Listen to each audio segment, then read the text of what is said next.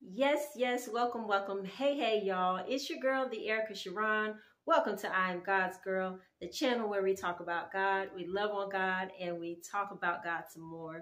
I want to give a special thanks to my new subscribers, and thank you all to those of you who are just now tuning in for the first time. Welcome. I'm not going to hold you all too long. I had a dream, and the Lord wants me to share it with you all, so I'm going to hop right into it. All right, so I'm going to be looking down at my notes because I don't want to forget anything that the Lord had me write down. I had this dream a couple of months ago. Well, initially, when I received the dream, when I woke up, I didn't really remember too much of it. But a couple of days ago, God brought it back to my memory, and He just instantly started to download things, about the dream. And He was like, okay, typically when He does that, I'm just like, okay, then He wants me to share it. In the beginning of the dream, it's me and my children in this huge mall. It was gorgeous, by the way. And there were so many levels. There were so many stores. There were all these restaurants. And surprisingly, there were a lot of bookstores. You can hear chattering going on. People are laughing. You can smell the food from the restaurants. People are eating and just carrying on, shopping, and having a really good time. You can even hear the kids playing, and you see them, at the little play areas and stuff. Like, it's just, how it would normally be at a shopping mall. Now, on this particular day, it was packed. I mean, there were like a lot of people there, okay? Just hundreds and hundreds of people there. Me and my children are strolling along, and I didn't hear any music. So I couldn't hear any music. There wasn't any music playing in the stores when you walked in. There wasn't any music playing as you were walking in the actual mall itself. There wasn't music outside. Like, there was just no music. And it was just so strange. And so as we're walking, when we would pass some of the stores, some would just shut down, like people would close them. And it was early, like, why are you shutting the store down? Okay. So they would shut the store down. Some stores, as we walked past them, would like blank out. Okay. Like the lights would go out in them. Some stores had lights flickering in them, going in and off. And then some stores were just, they just weren't open at all, period. Because the stores were closing down on the level that we were on, we decided to go to a different level. There are 3 different ways that we, could have taken to get to the next level. We could have taken the stairs, but for me, it felt like they were a little hazardous and like everybody was on the stairs. Remember, I said there was just a lot of people there. So I was just like, no, let's not do that. And so then we proceeded to the elevator. And I got on the elevator, me and the kids, and there was no music playing in the elevator. And so I was like, okay, you know what? Y'all, first of all, don't have music playing in the stores. There's no music playing anywhere else in the mall. Now y'all don't have no music on the elevator? What's up with that? And it kind of freaked me out, honestly, because I was like, okay, this is just too weird. This is just too much for me. It's not normal. So I'm like, all right, kids, come on, let's get up off this elevator. So we get off the elevator and we proceed to the escalator, okay? We get on the escalator and I look up and the lights in the mall start flickering.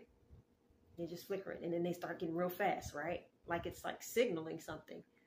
And so I'm looking around to see if anybody else sees it. I'm just like, anybody else see the lights flickering on and off?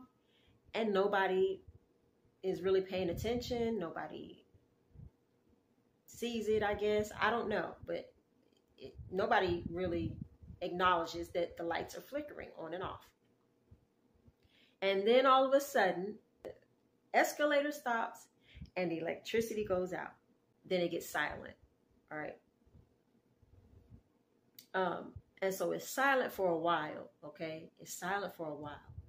It was kind of eerie, Like I was expecting something to happen. I was like, it's too quiet. And sure enough, here we go. You just hear like this loud scream. Somebody just belts out far off into the distance somewhere. And then all of a sudden, it's just, you know, all she wrote. People are in a frenzy. People are running in a frenzy. It's just chaotic, okay? People are running down the stairs. You see people like running up and down the escalators. People are trying people are like trying to push past me, you know, getting up the escalator, getting down the escalator. And I'm just like, okay. And you can hear like glass like shattering because, you know, people can't get out the mall at all. They're trying to get out and they can't get out. And so glass is shattering and you just hear people are like being so violent. People are fighting. You hear people screaming. It is just complete pandemonium. That's the word I hear, pandemonium. And so after I hear that word, I hear like this loud screaming and banging. And this lady screaming like at the top of her lungs, like, please, my baby, my baby, my baby. She just kept screaming that and kept banging in the elevator. And so, you know, she couldn't get out of the elevator. She was stuck. She was trapped in the elevator with her and her child. While all of this is going on, everybody's running frantic and stuff. Me and the kids are chilling, right? We're just chilling. We don't move. I don't feel afraid or anything like that. They're not afraid. They're just kind of like looking up at me like, why is everybody, you know, tripping right now? And then I'm just really calm. We're just waiting. We aren't moving. We haven't, you know, we just don't budge. We just stand there. We're like, we're standing here. We, you know, we ain't gonna move until we feel it's safe to do so or what have you.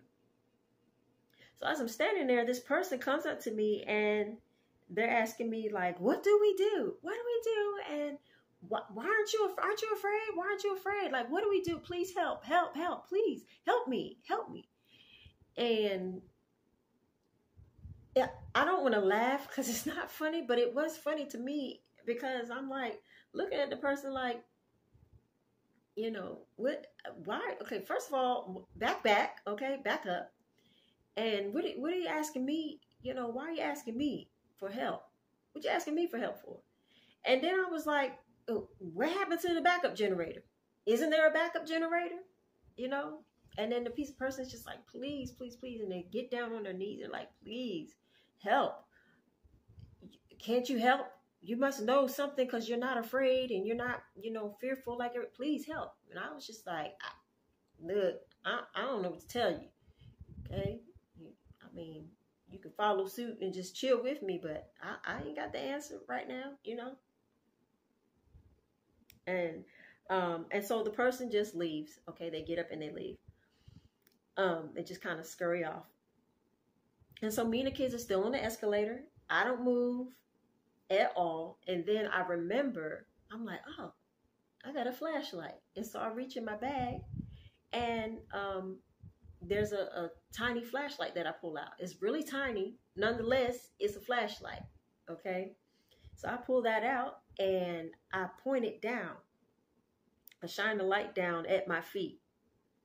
And then all of a sudden these arrows pop up. Like I see this arrow pops up and it's kind of like blinking, like, ding, ding, you know, and pointing. It's an arrow, so it's pointing in a certain direction. So I'm like, oh, okay. Come on, kids, let's follow the arrow. Let's follow the arrow. And so we're following the arrows, you know, I'm just walking along, shining the light at my feet. And my path is just being directed by these arrows. Okay, so we're just following these arrows. Now, meanwhile, everybody's still running frantic. Everybody's still screaming, fighting, and throwing stuff, trying to break out of the mall, all of that, okay? And it's still dark, all right? But I'm following these arrows, but nobody is following me. And I'm like, okay, y'all see I got a light and nobody sees these arrows lighting up. Like, come on, what y'all doing? You know? So I just kept on moving, me and my kids. Finally, we're led to this door, and it's just like this huge, massive door. And there's an arrow pointing for me to like shine on this spot at the door. So I shine the light on the door and it opens up. And so I'm like, oh snap, I'm looking around again. checking to see if anybody followed me, but nobody was behind me. Nobody was standing, like nobody followed me. So I'm like, wow, I've been led to this secret place. I done discovered this secret place, you know, for me and my kids. Cool. I thought it was just me. But as it opens, I look in and I see that there's just people in there chilling. Okay. There's people in there chilling. There's some you can see are sitting at a table. They're eating, talking amongst one another. It was, you know, quiet. It wasn't like loud, boisterous or anything like that. It was just people were just, you know, enjoying their meal and conversing with one another. And then you saw some people sitting at like this little like campfire, roasting marshmallows. You saw kids running around, playing games and stuff like that. And so it was just like, oh, okay, cool. I ain't the only one. Cool. Let's slide up on in here and see what's going on, you know. And so we, you know, we step in and the door shuts behind us. As I'm walking in, you know, and I'm seeing all these people, I look over and I hear, you know, I see this band over there and I'm hearing the music. They're playing live music. And there's people over there, you know, kind of like, it's kind of like a mini concert going on. And the song that's playing is one of my, like, I love this song. It's like my favorite song right now. It's called God So Loved, and it's by We the Kingdom.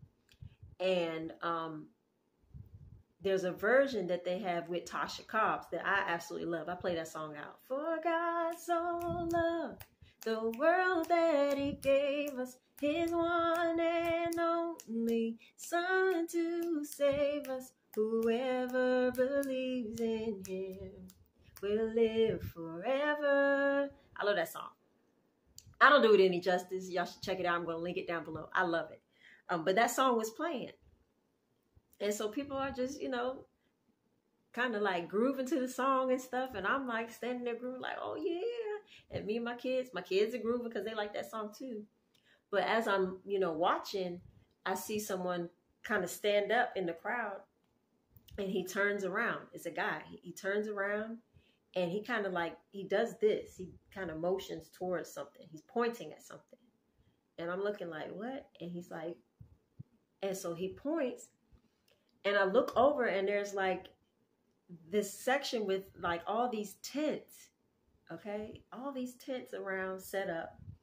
And they were nice tents too, you know? You know those tents that have like different, you know, little rooms in them and stuff? It was like big tents like that set up.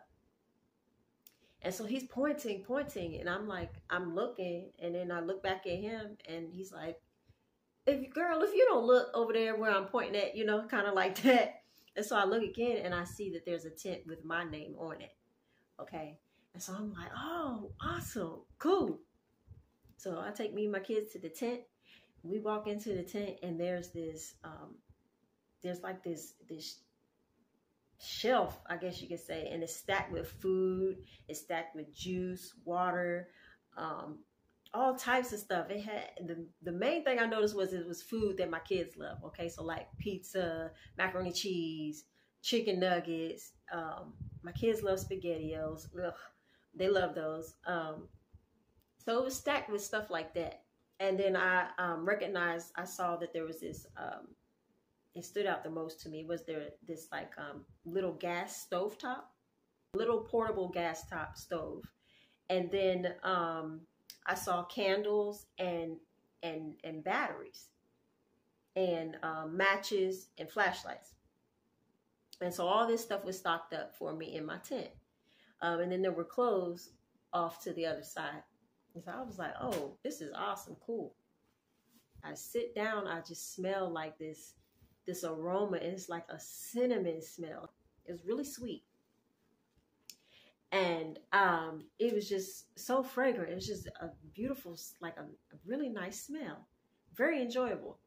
And so I sat down and I was like, okay, well, I guess we gonna chill for a while. We're gonna be here for a while. Let's go ahead and, you know, eat up and chill and enjoy the music and get to know everybody that's here and enjoy ourselves. I go to reach for some pizza to cook on the little stovetop, and there's this like a welcome note. And so I open the welcome note and it says, your preparation for the new. And I was like, okay, Cool. And then I woke up.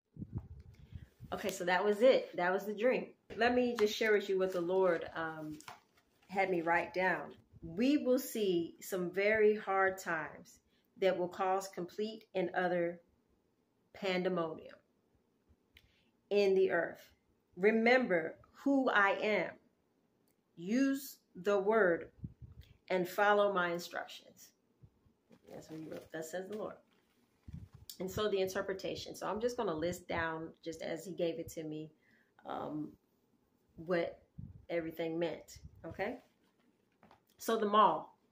The mall represents the world, worldly ways, worldly pleasures and desires, pleasurable things. Typically, when you think of a mall, you think of a place where you go for, at your leisure, for entertainment, a place that you may go to eat, and definitely a place where you go and shop for clothing and, things like that. But it's not necessarily a place you would go if you really needed something, versus it being a place that you go where you shop for things that you want. Okay, so he made that distinction there, that this is more so about your wants, okay, versus, the needs.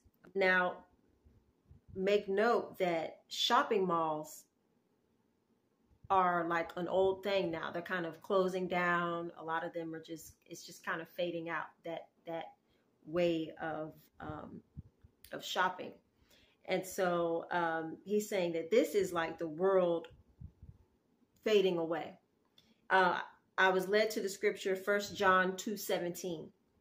The world will soon fade away along with its desires. Okay. Now the bookstores were just worldly knowledge. Okay. So those things that are just, information from people in the world, philosophy, your things like that. Okay. Y'all know what I mean. Like, there's just crazy amounts of bookstores there. So it just meant worldly knowledge, okay? Versus, the Bible and spiritual knowledge. Okay. So the fact that there was no music and it was very, weird to me. It wasn't pleasurable for me, right? Like, and typically when music is playing, music is used to enhance the customer's experience, to enhance their shopping experience, right? To enhance their dining experience. Even if you're at like a doctor's office or something, it's something that kind of like calms you down and keeps, it enhances your experience there at that place. And so this was like indicative of my, me not, this, just not having any pleasure in the world anymore, right? I'm in the world, I'm kind of strolling through it, but I don't get pleasure out of being in the world and doing the worldly things anymore. So that's what the no music meant. And for some of you, that's what it may mean too. Like, you may not, you're not getting pleasure out of worldly things because you're a child of God, okay? In the world, not of it. All right, and so the vacant stores that were like, they had flickering lights and some of them were closing as we were walking, that was just an indication of the pending pandemonium that was about to take place. That's all that was. And people weren't really paying attention to that, okay? So I was looking around like, okay, ain't nobody seeing this? Nobody was seeing it, apparently. It is also, the Lord was sharing with me that it is also how... it's also warning, okay? But people are taking it as, it's like they're being conditioned to accept things that, as normal, that should not be normal, okay? Like, you're watching the news and you see that someone, you hear that someone's getting shot and killed every day, okay? Pretty soon you're conditioned to hear that and it just becomes normal, right? Let's say like, for instance, you know how there's no, there's a shortage in certain items at grocery stores. Okay. Little by little, this is happening in different places. Okay. Conditioning you to think that it's normal when this is not normal. Okay. Banks are closing. Okay. There's bank runs that have been happening in different countries, some parts of the U.S. Okay. It's not normal, right? But people are kind of, blowing it off as whatever. Okay. This is a part of life now. Not true. Okay. In the choosing of the escalator. Now hear this out. This was really neat how the Lord revealed this to me. The choosing of the escalator. Escalators are straight. They're narrow. When you get on them, there's not much room for you to move around, and you pretty much need to stay on that step, for the ultimate safety. And, you don't have to walk up or down it unless it stops, but you don't have to walk up or down an escalator. You just ride it up or you ride it down, right? And so what came to me was Matthew 7:13 through 14. Matthew 7:13 through 14. And it reads, "Enter at the straight gate, for broad is the way that leads to destruction, and many there be which go in thereat. Because straight is the gate, and narrow is the way which leads to life. Few there be that find it." And so that was just amazing to me. I was like, God, you're awesome. So me choosing the escalator versus going down the stairs or going on the elevator was me choosing the straight and narrow path. Okay. Now the escalator, as I said, it may be slow, but it's steady and it's safe, and you don't have to do much work. Okay. You just ride it out. Whereas with an elevator, it is quick, it is convenient, all right. But if things like a blackout happen, you stuck, like you're trapped on that thing. Okay, so that's not safe at all, and you'll have to wait until the lights come back on or until somebody comes and gets you out. Okay, so the fact that there was no music playing, it was kind of like a warning to me. It was kind of like a nudging in my spirit, like something ain't right. And so you all, when you get that nudging in your spirit that something's not right, you should definitely take heed and listen to that and follow the direction and the guidance of the spirit, because it could be keeping you safe. Okay, keeping you from harm. Now the stairs, like I told you all, I felt like they were just hazardous, that just was not the way to go, especially with me and my kids. You could trip and fall up or down the steps, and there were just a lot of people like crowding the steps. So, there you go again, the wide gate, the wide path to destruction. So I thought that was really neat how he revealed that to me. Always take heed to the Holy Spirit's nudging. I already said that. If something seems off, it usually is. So make sure you pay attention. Always take heed to the Holy Spirit's nudging. So now me looking up on the escalator and seeing the flickering lights and they were flickering like really fast, basically was warning. Okay. And it was that there's something's about to go down. Pandemonium. And again, no one notices, no one's paying attention. And then the electricity goes out. I mean, all you hear is a zoom, and the electricity goes out. The escalator stops, and then the chatter fades out silently. Then there's silence. Excuse me. And then pandemonium. Okay, it's just all she wrote. Chaotic. Just a mess. Everybody's frantic. People are being violent.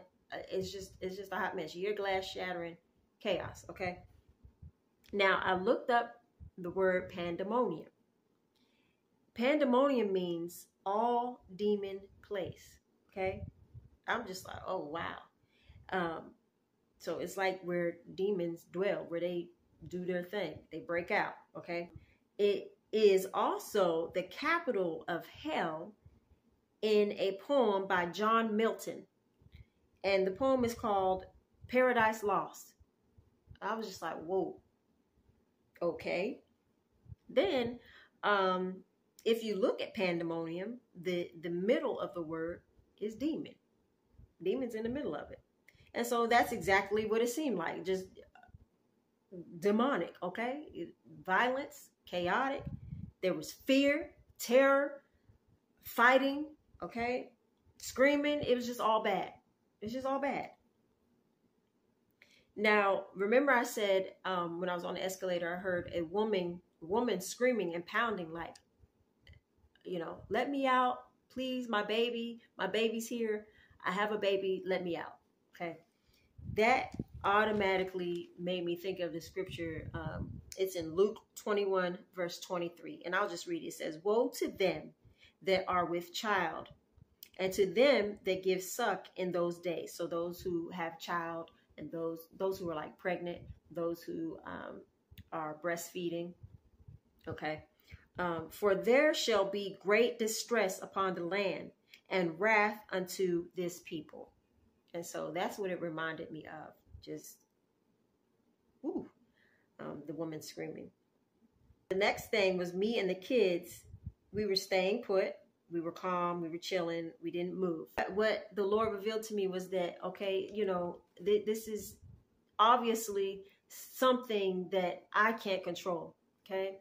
It's like a fight that I can't, you know, I can't intervene in. I can't fix it. There's nothing I can change about it. And so what came to me was the scripture where Moses is speaking to the children of Israel, where they had just exited out of Egypt, and you know, the Pharaoh and all of his army is pursuing them. They're right on their heels. And they're right at the Red Sea, and they're so fearful. They don't know. They're like, oh my gosh, you know, we should have just left us back in Egypt. We were fine there. You should have just left us to be slaves. Okay. Who want to stay as a slave? Come on now. Okay. That's mindset, y'all. Just mindset all off. But Moses says, stand still. Do not be afraid. Stand still and see the salvation of the Lord. And watch what he's going to do for you today, right now, in this instant. And he says to them that the Lord says that this situation that you see will be no more. Okay. And so that's what it reminded me of, us just standing there. Okay. We were standing still and we were waiting on something to happen. Okay. I wasn't moving until something happened. There's one translation that says to be firm, confident, undismayed. Okay. I just really like that, where it says be firm, confident, undismayed. So be firm, stay confident in your God, and don't be dismayed. So some of you, and this speaks to personal situations, you know, some of you may be going through certain situations where you don't know up from down. You don't know if you're coming or going, left from right. It just seems chaotic. Okay. God is saying stand still. Okay. When you've done all you could do, just stand still and see his salvation. Watch him work for you. Okay.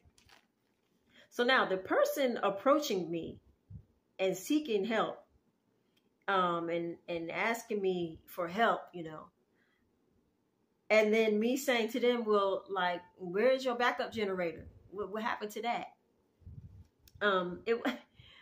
It wasn't funny, but it was funny to me, you know, because of the way that I kind of came off like kind of mocking the person, like, okay, what happened to the generator? Don't y'all usually go just cut the backup generator on? Why ain't you doing it now? You know, that's how I was coming at the person. And so the Lord led me to Isaiah 2:8-9. And it reads, their land is full of idols. They worship the works of their hands, that which their own fingers have made. Okay. And so that is like me talking about the backup generator. Okay. Like, where is your generator now? Okay. And in verse 9 says, so now they will be humbled and all will be brought low. Do not forgive them. And so that's pretty much the attitude I had. Like, dude, come on, man. You know, really? What's up? What happened to your, you know, your generator? What's up with your generator? The things that y'all rely on aside, you know, besides relying on God, the things that you put your trust in, what happened to your backup plan? Okay. So God is saying, like, you know, y'all have idols. You worship the things that you have made with your own hand. You forget that I'm God. I am God. Sorry, someone's messaging me. You forget that I'm God, and what I say goes, pretty much. Okay. And so that's what the generator represented, like idols, in that scripture. And then the person was humbled. They went down to their knees and they were begging me for help. And I was just like, back up. Okay. Like, go on somewhere. That's basically the attitude I had. And so, do not forgive them. Okay. The Lord's like, I can't, this isn't something I'm going to forgive. Okay. So God is basically saying, trust in God, trust in him, not in man. And also he's saying to tell you, ask him to reveal any idols that you may have in your life. Okay. Anything that you have placed before God, anything that you are putting your trust in instead of God. Ask and pray for revelation of what those things are. Okay. Amen. All right. We're getting through it, y'all. Bear with me. Thank you. If you're here still, God bless you. All right. So the tiny flashlight. This was something personal to me because the flashlight was tiny, right? There's this Bible that I have in my car that's really tiny. Okay. It's not like pocket size, like the type you get at the dollar stores, but it's a tiny Bible. Okay. Full Bible, but it's just miniature size. And so that's what the flashlight represented, my tiny Bible for me. But the flashlight in general is a light. And so that reminded me of Psalm 119:105. Thy word is a lamp unto my feet and a light unto my path. And now remember, that's exactly what it was. I was flashing the light down at my feet. And then the arrows started to light up and they were directing me to where I needed to go, right? And so that's God's word. And so the arrows pointed me to this secluded, it took me to this secluded area in the mall and nobody followed me. And so that was kind of strange to me, like nobody sees me walking with this light. What's up? And the Lord was just saying, well, because this is your personal path with me. This is your personal walk with me. I'm leading you. I'm directing you. I'm guiding you. This is you. Okay. Nobody else is walking on this with you. Okay. And that's for you too. It's your own journey, your personal walk with God. Okay. So now the secret and secluded hiding place where everybody else was at, they were chilling. They had, they had like this nice ambiance going. Candles were lit. Some people were playing games and the children were running around. All of that. That represents God's divine providence. Okay. His place where there's peace. It's a place where he's protecting you. It's his place of provision and a place of preparation. Okay. So remember the note that I got said preparing for the new. Now there's more revelation on that, but that's what it was. That's what it is. That secret hiding place. And there were other believers there with me. And so it was a community. It was a place where the body of Christ, other members of the body resided. And then there was this, remember I said there was this sweet cinnamon fragrance that I smelled when I was there. And I found out that cinnamon was used in the holy oil back in the days. Where ancient Hebrews would use that. And they used that for consecration, for performing the sanctification of things. So that's what was commonly used, and it was scented with myrrh and cinnamon. And so that's what I was smelling. It was like just this sweet smelling fragrance. It was like the holy oil. Okay, so this was a place that was secluded and set apart. It was sanctified for the people of God. Okay. Now the band. This is like one of my favorite parts. The band with the live music and the song that I absolutely love. Okay, y'all go check that out. I'm going to link it down below. Was a live concert. It was worship going on. Okay, that's what it was. It was live worship experience.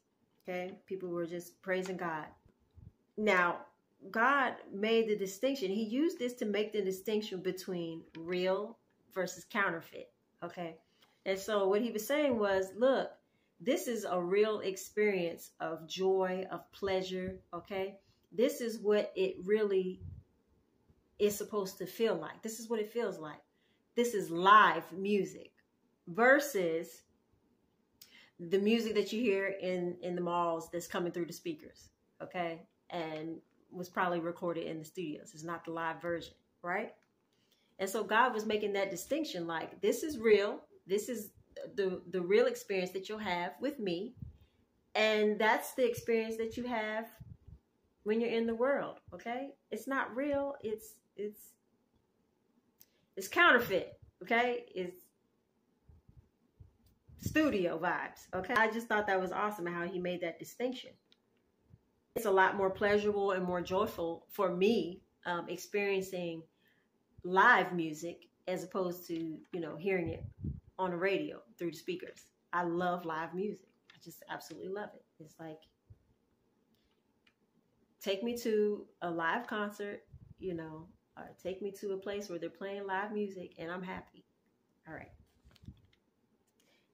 Now, he also wanted me to note that malls are places where you spend your money. So it's a place where stuff is taken from you in order to get something, right? You have to spend in order to get. But he said his place, God's providence, is a place where I give, and it's a place of provision. So I'm providing for you. I'm giving to you. You don't have to give me anything, right? But you. Now, the man in the crowd pointing to me and telling me where to go. Come on, y'all. Y'all know who that is. That's Jesus, right? Y'all know that was Jesus. So that's Jesus. And we know Jesus is the way, the truth, and the life. He points us to the Father. He is that dude. That's who we follow. He's our example. And we are just so grateful and thankful for the work that he has done on the cross. And Jesus is just that dude, okay? We just love Jesus, okay? Love you, Jesus. So that's who that was, the man that was pointing me to my tent, okay? Now, the tent, that was my own personal tent. It had all of my needs in it, had everything that me and my children needed, right? Everything was there. We wanted for nothing. Now, also, the tents are typically temporary setups for living, okay? So that was indicative of the fact that this was a temporary situation, okay? That we weren't going to be there forever. But this is what it is for now. So just camp out here, chill. You got everything you need. Wait for the next move, okay? There was a note, okay? It was like a welcome note, and it said preparation for the new. And, okay, I said it was a temporary place. Basically, it was a place where we were being prepared for what is to come next, okay? All the new things that are to come. New kingdom, okay? I was led to Revelations 21:5, where God says, behold, I am making everything new. Everything new. New, new, new, everything new, new, new, new, new, everything new. Hey, hey, hey. You know that song? That's by Ty Tribbett. That's another one of my favorite songs right now. And so that's where I woke up. That's where it ended. And so, listen, my brothers and sisters, we are about to enter into perilous times, okay? This is serious now, okay? We're entering into perilous times, and the Lord is telling us not to fear, not to be afraid, but he wants us to prepare, okay? He wants us to prepare. He says, be wise, pray, and ask for God's direction on how to best prepare for you and your household. So we want to be prepared, okay? Listen, if a prolonged blackout happens, which I'm sure something like that is going to happen since the dream was a blackout. If that happens, if that occurred, are you prepared? Okay. Do you have backup generators? Do you have a backup generator? Do you have, flashlights, batteries? Do you have candles? When electricity goes out, you know what's up, right? Are you prepared? If there's a prolonged food shortage, which there will be coming soon, okay? Famine is coming. Are you prepared? Have you stocked up on things that you and your family love to eat, okay? And as you all saw in the tent, the first things that I saw was food that was stocked up, different hygiene products and things like that. And there was also the little gas burner stove, okay? If you have no electric, you can't cook, okay? If someone try to roll up on you and act crazy, are you prepared? Okay? I'm getting myself prepared just in case, okay? We want to be safe, not sorry. I just went and got my my gun permit so that I can go purchase a pistol. I can go purchase a rifle. I can purchase guns, okay? And I'm going to be taking classes and going to the shooting range and learning how to use a gun, okay? Again, not saying that this is for everybody, and I'm not saying, this to instill fear. I'm saying this for preparation. Pray, ask the Lord for guidance and direction and instruction on how to best prepare for you and your household, okay? That's what he has instructed me to do. So I'm going to do what he tells me to do. Okay? All right. So let's be safe. Let's not be sorry. Let's pray. Let's ask for guidance, and let's be prepared. Okay? And then also understand that this is temporary. It's not going to be forever. Okay? It's just temporary. God is with us. God is going to take care of his own. There's nothing to fear. Hallelujah. There's nothing to fear. God is awesome. He is on our side. Listen, family, I love you. God bless you all. Until we meet again, keep the faith. Make sure you like, share, subscribe. And I'll see you guys again. All right. I love you. Good night.